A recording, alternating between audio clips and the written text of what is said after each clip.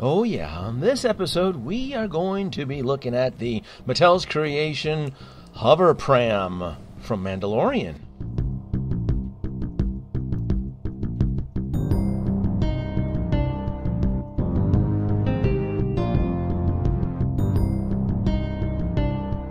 Why, hello folks, Danoby2 here, and thank you for joining me once again on another visual tour.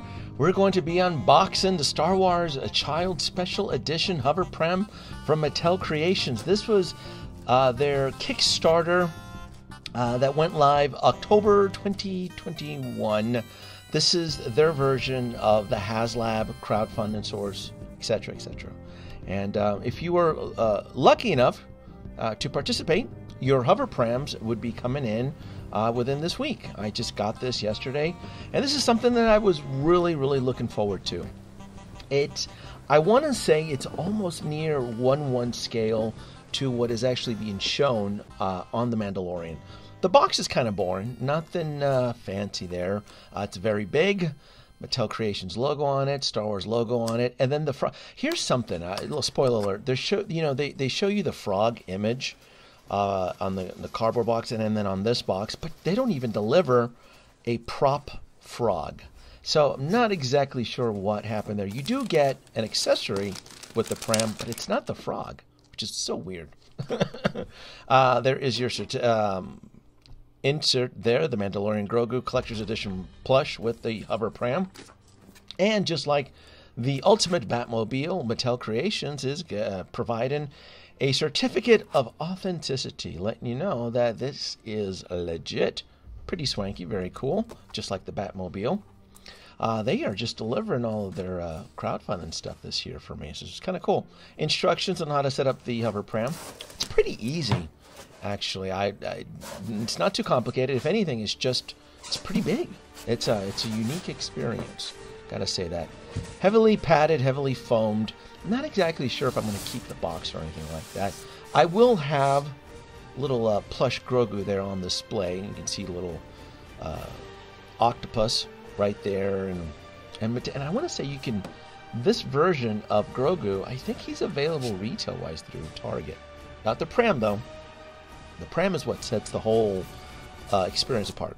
And underneath the layers of foam is the base, because they do give you a couple options on how to actually display the hover pram. You can display it at height level, and then you could also display it on top of a counter. And both, I want to say, once in the height version, standing tall, you'd probably be looking around 43-45 inches. There's the acrylic base, a little Star Wars logo on it. It's a sturdy platform base, it's thick plastic. Does not feel cheap at all. It's very rigid, and I probably would have wanted a little bit more color to that, but it works. Now that I think about it, the whole idea of having the clear acrylic is to simulate the illusion that the pram is hovering. There's the adapter that you're going to be screwing underneath the pram, and they give you 2 lengths of the acrylic tube. I'm going to go with the longest tube because I do want it. I do want the pram to hover within waist height, which is around 44 inches or 43. It's pretty easy right there. Screws right in.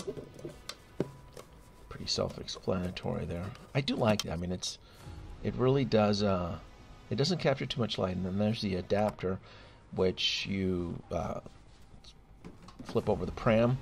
You can see a little sticker on there, a little Mattel's Grogu plush version. Comes in a little blister pack there. And I don't remember if they had advertised the octopus or the frog now. They give you a small blanket. Yeah, there you go. Oh, I love this sticker. Check the adult collector, do not put a child in this pram. Can you imagine? Well, I mean, I guess for liability reasons, I can imagine cosplayers out there, or if you're dressing up as the Mandalorian, and you do have the pram, and you do happen to have a 1-year-old child, it's going to be hard not be tempted to put a child in here. It probably would make some for really cool photo opportunities. The pram overall is very sturdy. Paint application's pretty decent. Probably would have wanted a little bit more weathering because Grogu and Din Djarin do go on off on Adventures. There's the on and off button on there and the battery panel. So there is a sound effect. There's no music. It's just a sound effect of the actual Pram opens and closes. And there is like an IR sensor on the front of the Pram that prevents it from snapping fingers. So this caught me off guard here. I did not... I didn't know it required so many batteries. This thing eats up 6 AA batteries. That's a lot of power. I just thought for some... I mean, look at that. That's... And I'm not even sure if keeping it on all the time or off, or on if it drains energy. I'm assuming it does. So I'll play around with it. I'll try the feature on, and I'll most likely keep it off because with these type of devices, you're just not sure. I'd hate to lose 6 batteries within a few months because I forgot to turn the actual unit off, and it probably feeds on a small trickle charge to keep it active. And pretty simple right there. I screwed the adapter underneath the bottom, and it's looking good. It's starting to come alive here.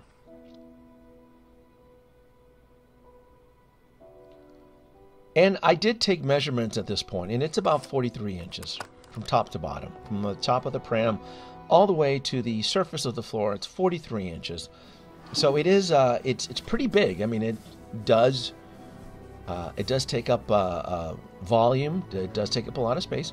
And I will say that it feels, I would say it's almost 1:1 scale, to be honest. God, that scared the shit out of me. That first trigger of the Pram did scare the crap out of me. Oh, I just thought that, I just wasn't sure what was going to happen. And then the whole sound effect. Took the sticker off. Yeah. It's not a push button. It's more of a touch sensor, and it depends on where you rub your finger on it. It's how you are able to get it open. It works very well. Sound effect works. Again, it's not too complicated. It's not too much of a... It's more of a cool prop. Again, I could imagine if you were a cosplayer, something like this would really bring your look to the next level. And here is the octopus right there. Again, it would have made sense that if you're going to include the octopus, why not have the octopus in front of the box? But it's a nice little prop, right? He does eat them, doesn't he, in one episode? When you visit the Mon Calamari homeworld. But yeah, it's a missed opportunity that they didn't include like a rubber frog in its true scale. Or I want to say the Pram feels like it's 1:1 scale, and this Grogu is just slightly smaller than the Hot Toys Grogu version. It doesn't make any sound for some reason too. I thought this would have been an animatronic Grogu, but it's not. This is just a plush, a Grogu plush. I kind of feel you could almost buy this separately at Target. It's okay. Yeah, it's okay. I know they add this onto the price because the whole total to back it was $400. It was $399. So I don't know how much value the plush actually brings. I mean, it looks cute. It's adorable. It works with the look. But yeah, again, who else out there could deliver almost a true 1:1 scale hover Pram for a baby Grogu? There's really not a lot of people, and this is something that I felt Hasbro would have capitalized on. It's a bit of a surprise, though, that Mattel Creations got on board and actually delivered a hover Pram with sound effects, mechanical features, and it's very close. Other than the, I wish they would probably add a little bit more detail to the actual inside of the crib. You can maybe add some weather in, get some color. I'm going to have to go look. I'm going to have to revisit the show. It's been so long. The show's been off the air for years. Just to do some screenshot comparisons on it. But otherwise, I mean, it fits on there perfectly. And look, my original plan was always to use my Hot Toys Grogu. And I have him on display here with a custom Etsy outfit that was tailored for him.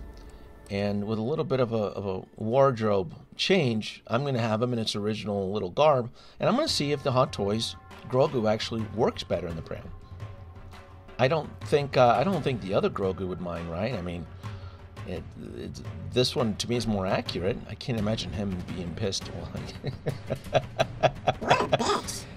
Aren't we the poor cousin? I found an extra burlap fabric I had for a project, and I'm going to try to squeeze the. So you could clearly put the Hot Toys Grogu inside the Pram. There's going to be a little bit of finesse. You're going to have to change the ears out so that it can fit properly. But I mean, otherwise, it to me it works better. I can't say much for the other plush, but I think the Hot Toys Grogu helps. I mean, it helps seals the deal, right?